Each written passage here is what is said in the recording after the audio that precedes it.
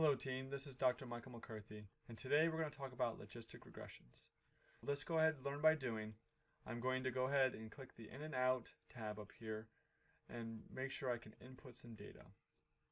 I'm going to configure this icon in the Input Data Configuration window, and I know that mine is a file. I'm going to go to iris_data. And one point about file naming conventions, there is no spaces in any of these file names. You always want to have an underscore or a period. If you have a space, that will cause confusion in many of our programming softwares we will use. So no spaces. And I get a pre-look at all of my different data. You can see it's comma-separated variable, CSV file. I get the first 100 records over here on the left. And then I will always add a browse function after every single tool I use. After I input, I want to begin with my auto field. And if I look at what it came in, they all come in as strings, and that's not what I need. I know that 4 of my 5 variables are in fact numeric. So I'm going to use autofill to help identify those, and of course I will add, with a right click, add the browse function to help me see it afterwards. And as a good practice, through my exploratory data analysis, I know I don't need this, but as a good practice, I'm going to use the data cleaning. And I'm going to go ahead and run this. As you can see as an output, the different numeric variables are now doubles, and the class remains a string. I know that a logistic regression can only have 2 values for the dependent variable. A lot of times it's a 0 or a 1. Alteryx designed to use any 2 variables, and they need to be string. So if I do have a 0 or 1, I need to recategorize my variables as a string value, not a byte or not a double. I transition from the metadata look to the data look with the toggles over here on the right. I realize that I have 150 values in 3 different types of classes. And I click on class over here, I can see I have 3 uniques, 150. Well, I don't need 3, I need 2. So I'm going to use the filter button to help me identify the ones that I want. Now, sometimes it's easier to identify the ones you want, or sometimes it's easier to identify the ones you do not want.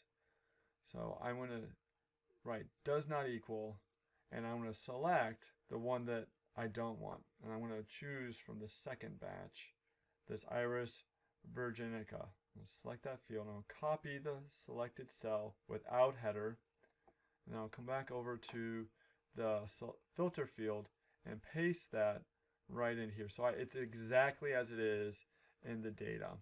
And then once again, I'm going to right click and add all browses to this. Well, let's go ahead and run this. And you can see as an output that there's 100 here and 50 in here. So I had a good split. And the data that I want is coming off the true. So I'm going to go to my predictive tab and find the logistic regression and have it come off of the true tab. And again, right click on top of it and select all browses.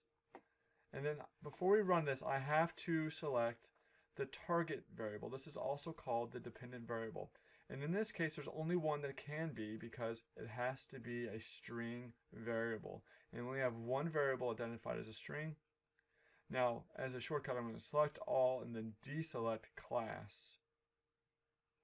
And at this point in time, this is all configured. And I will click run again.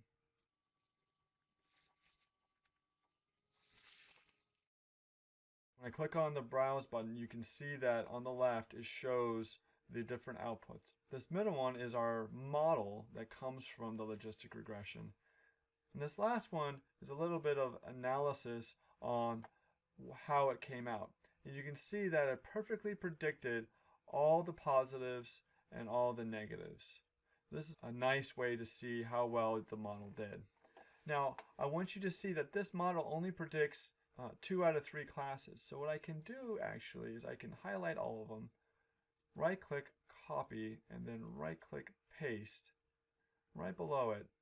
And then right here, instead of having it not equal iris virginica, I can come back and copy, without headers, the iris setosa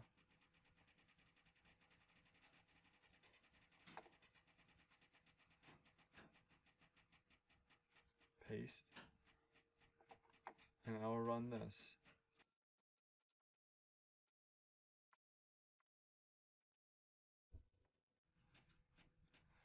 And if I was real clever, what I could do is, well, then let's take a look at the results.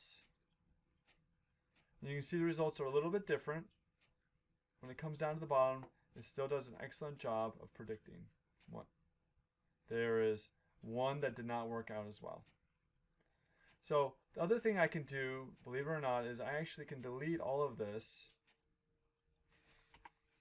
and then have the wire come down here,